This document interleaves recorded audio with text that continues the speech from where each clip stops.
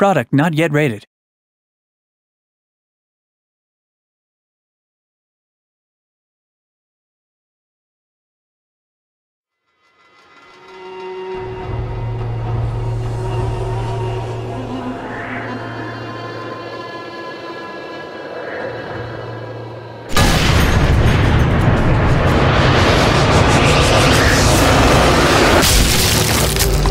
The Killcam is a key part of Sniper Elite. We introduced it in the first game as a way to track the bullet in slow motion from the player's gun all the way to their target.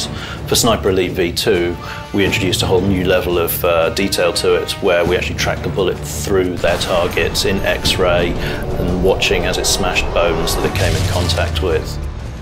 And for Sniper Elite 3, we want to take it a step further to really take advantage of the power of the new consoles and what we can do on PC.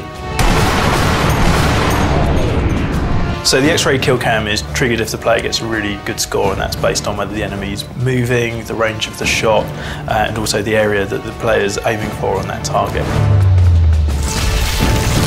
So within the Sniper Elite franchise, the Killcam really gives us a chance to experiment a bit more with the sound, while the rest of the game stays relatively realistic. We took the sounds of cars and aeroplanes and other high-speed vehicles, laid them on top of each other, stretched them out, played with the pitch, really kind of conveyed that feeling of speed and the fact that you were travelling with that bullet.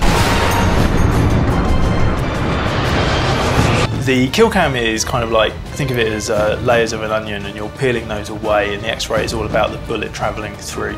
On V2 there were 3 layers. There was the outer skin of the character, there were the bones, and then there was the actual organs inside that. Well, we've added an extra 2 layers to that now. There's a full muscle tissue layer and also a circulatory system, and the layers that were there have been comprehensively reworked. So there's a difference with when the bullet hits the bone over the Killcams we had in V2. There we had sort of predefined areas where the bone could snap because we had to set it up all beforehand.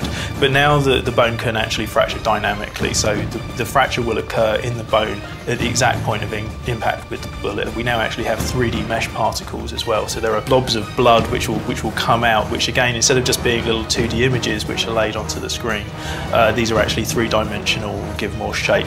So the whole thing sort of just comes together to give you a greater sense of the bone shattering in a more realistic manner.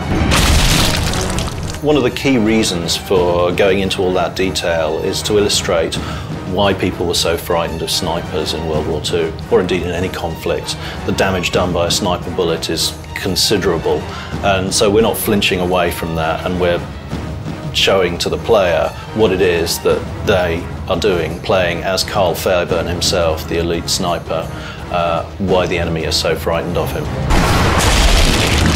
So obviously the money shot of the Killcam is that final bullet impact, and we really wanted to get across the kind of breaking of bones and the splitting of organs and that tearing of muscle and sinew. So we took a little trip down to local grocers and bought all manners of fruit and veg and spent a few days snapping them and twisting them, breaking them, squishing them between our hands to get the squelchy and cracky noises that we needed for all of the bones and organs.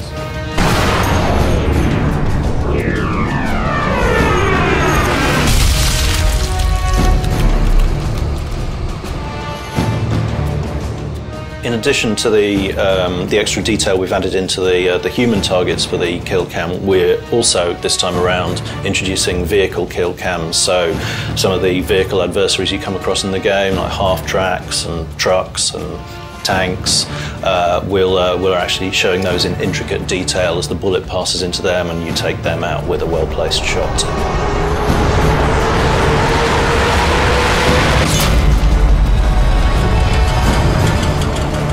We're really pleased with the way everything's coming together, and we're looking forward to showing you more of what we've been talking about in the run-up to the release of the game.